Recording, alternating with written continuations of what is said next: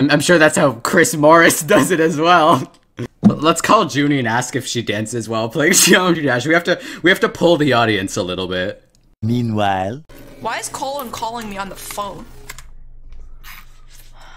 You when Colin calls you on the phone. What? Hi, Junie. Sorry to interrupt, but by any chance, we're running a bit of a poll here. Do you dance while you play Geometry Dash? No, do you dance while you play Geometry Dash? No. Okay, well, but yeah, I need to ask. No. I need to ask my chat too, because I'm also live. Chat, do you dance while you play Geometry Dash? One for yes, two for no. You see, reviewer Chris Morris on the website Common Sense Media says that families can talk about rhythm and the joy of dancing in time with music. Dude, absolutely. There's like half and half. It's half and half, apparently. All right, well, I'm glad we could get your input on that.